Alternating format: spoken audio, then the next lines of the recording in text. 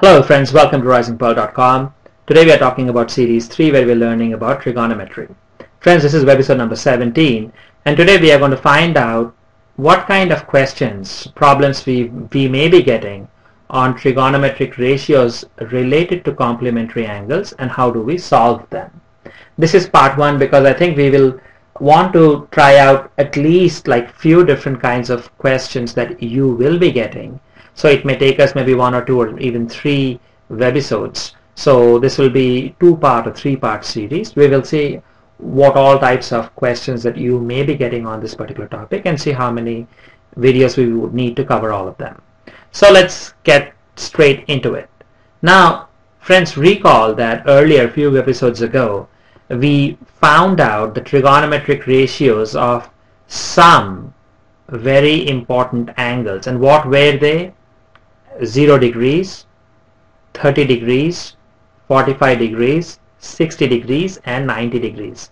That is, what are the trigonometric ratios for these specific angles? And I'm going to provide the link underneath this video because we have earlier looked at each of these angles and then we have looked at how do we calculate the 6 trigonometric ratios for each one of these angles, and this table is just a consolidation of all of them.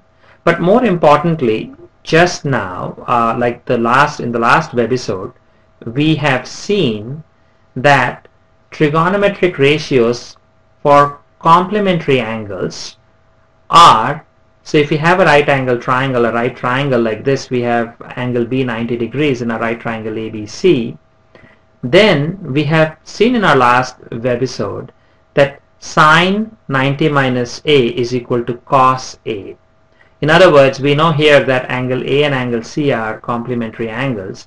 So angle A and angle C, these two are complementary angles. So 90 minus A is nothing, but because A plus C is 90 degrees, we can write angle C as 90 minus A. Simply by moving angle A on this side of the equation at the equal sign, C equal to 90 minus A. So here, instead of writing it as C, all of these values as C, we have just expressed them as 90 minus A. We saw this in the last webisode, and the reason we are doing this is that if we write it this way, then all the angles are expressed only in terms of one angle. So here we have sine 90 minus A equals to cos A, cos 90 minus A equals to sine A, tan 90 minus A equals cot A, cot 90 minus A equals tan A, cosec 90 minus A equals sec A, and sec 90 minus A equals cosec A. Now friends, with this knowledge, let's take a look at solving something like this. You may be getting questions like this in your examination. Find the value of tan 65 degrees divided by cot 25 degrees. So when you look at this, immediately you will realize that these angles, 65 degrees and 25 degrees, they are not your standard angles. That is, it is not 0 degree, 30 degree, 45 degrees, 60 degree, 90 degree. Meaning that you do not really know the value of tan 65 or cot 25. You do not know the value of either one of them. So how can you really find the value of this ratio? But the strategy that we are going to use to solve these questions is as follows. So first, we are going to take a quick look at all the different angles which are involved in your question. So take a look at all the different angles that you have in your question. Then find out if we add the different angles, do we get 90 degrees? If yes, this is the case of complementary angles, right? And then finally, it is our goal to express all of them in terms of one angle. So quickly recap. First, take a look at all the different angles. Second, if we add the different angles, do we get 90 degrees? If yes, we have to apply complementary angles principle or the rules from complementary angles. And finally, we try and express all angles in terms of one angle using the complementary angle ratios. So here if you notice, so at the very beginning, we don't know tan 65 degrees, we do not know cot 25 degrees. However, if we add 65 plus 25, indeed this is 90 degrees.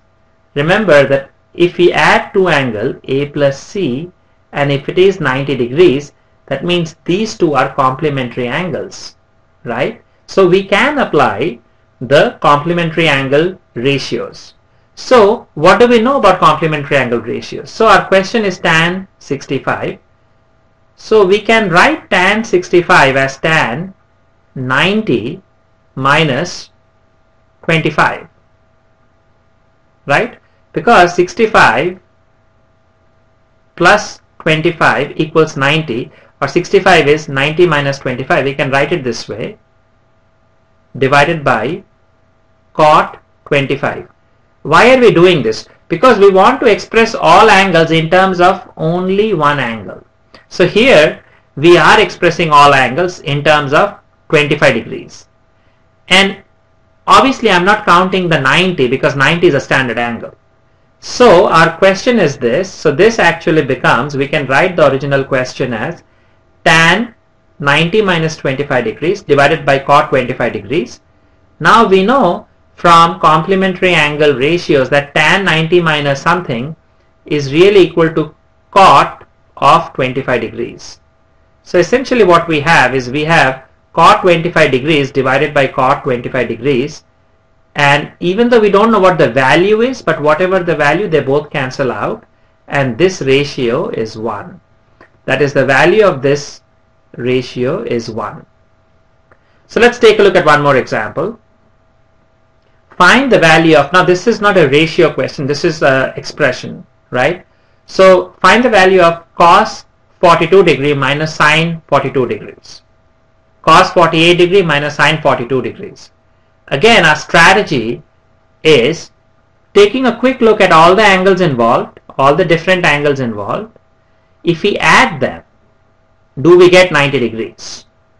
Right? If yes, we have to apply complementary angle ratios. Correct? And we also have to get all the angles in terms of any one of the angles. So it does not matter. So first let's find out. So here if we do 48 plus 42, so if you add them, so we get 0. Yeah, it's 90 degrees. That means these two angles are complementary angles. Now that we know that these two angles are complementary angles, it does not matter if you want to express them in terms of 48 or if you want to express them in terms of 42. So here what we can write is, we can write this as cos 48 degrees minus sine, let's say sine, this is actually a rough work, right? So sine 90 minus 48 degrees. So I'm expressing 42 as 48. So 90 minus 90 degree minus 48 degrees. Or in other words, we have cos 48 degrees minus, now sine 90 minus something is going to be cos of that angle. So we don't know the value of this, but whatever the value, they are the same value. So same value, so plus minus will cancel, you will get a 0.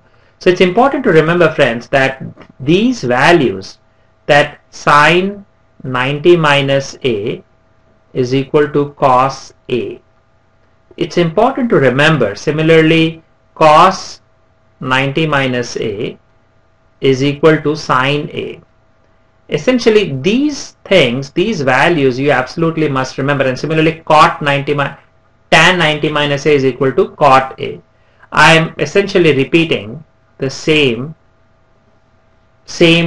trigonometry, the complementary ratios. So sine 90 minus A is equal to cos A, cos 90 minus A is sine A, tan 90 minus a equals cot a. So all of these, it's very important that we remember these values. So in addition to what we have learned earlier, that is the standard angles, trigonometric ratios for standard angles. In addition to that, it's very important that we remember the complementary angle ratios as well. Now let's take a look at one more question. So here the question is now, prove that tan 48 degrees times tan 23 degrees times tan 42 degrees times tan 67 degrees is 1. So immediately you will notice that there are 4 angles involved. So take a look at all the different angles. So how many angles are involved here? So 48, 23, 42, 67. So we have 4 angles that are involved here. Now find out if we add them, do we get 90 degrees? Now we don't have 2 angles. So we have 4 angles. So what we are looking here is, we are looking to find pairs of 2 angles such that each pair, if you add them, are we getting 90 degrees. So in other words here, so if I take 48 degrees, I am trying to find out, is there another number, is there any other angle that if I add to 48 will become 90 degree? So 48 and sure enough 42, if I take these 2 pair, if you add them you will get 90 degrees.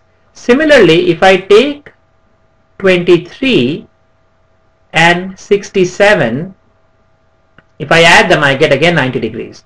So 48 plus 42 is 90 degrees.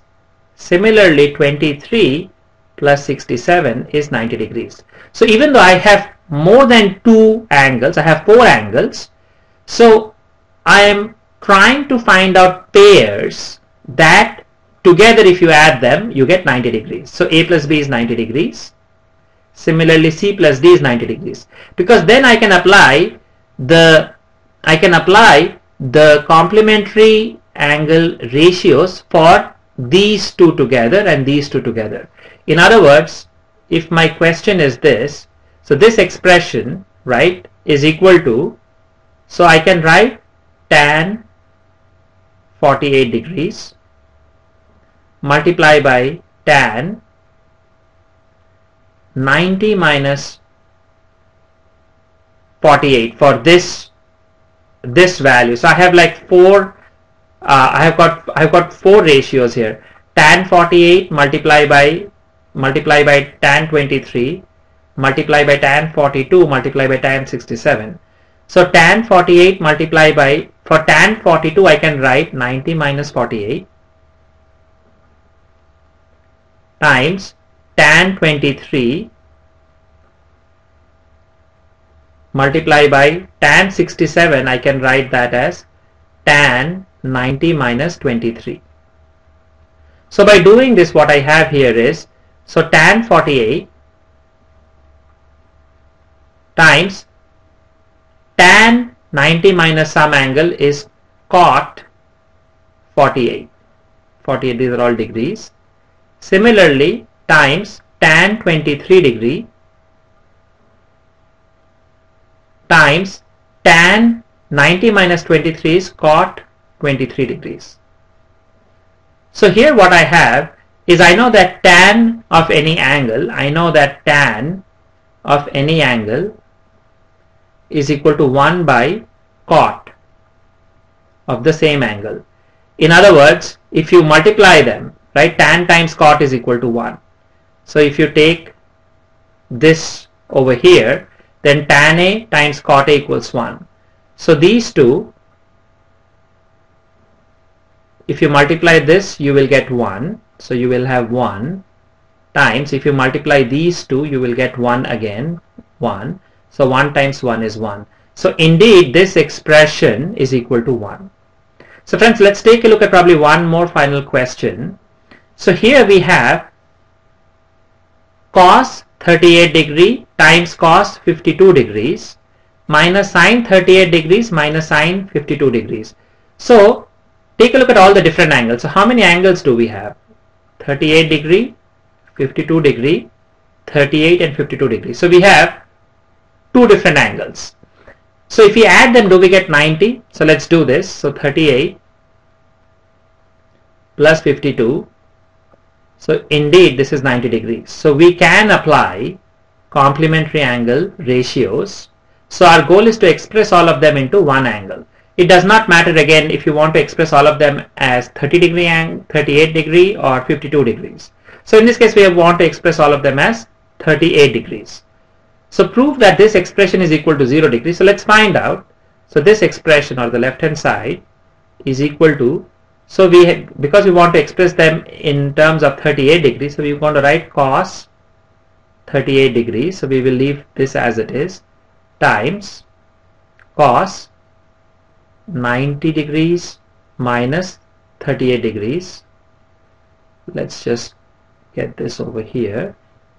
So this minus sine 38 degrees times sine 90 minus 38 degrees, writing the 52 degree as 90 minus 38 degrees. So here what we have is, we have cos 38 degrees times, now cos 90 minus something is equal to sine 38 degrees, right? So cos 90 minus a is equal to sine a. So that this will be sine 38 degrees minus, we have sine 38 degrees times sine 90 minus something is equal to cos of that angle. So this will be cos 38 degrees.